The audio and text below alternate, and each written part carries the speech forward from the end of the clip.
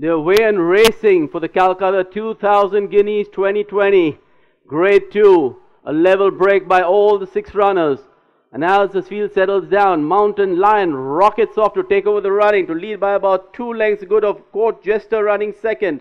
On the inside, Supreme Legacy. Casanova Prince caught about 4 wide. Running fifth is Black Pearl, settled down very nicely, and Right Move bringing up the rear.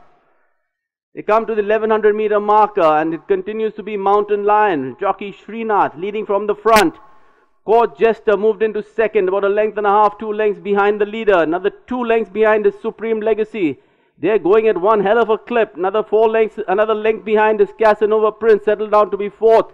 Another 3 lengths behind is Black Pearl, and bringing up the rear is Right Move.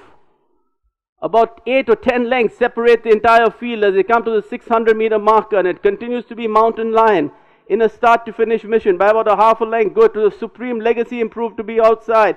Court Jester dropping back. Casanova Prince getting a lot closer, improving on the outside. Black Pearl. Then there's Right Move, and they straighten up for the final run in.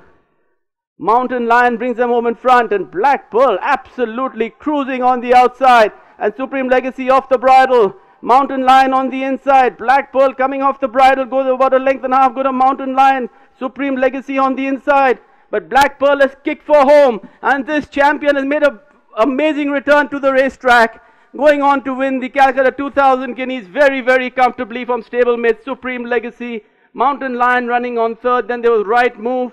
A distance behind was the Western India challenger Casanova Prince, and bringing up the rear was Court Jester.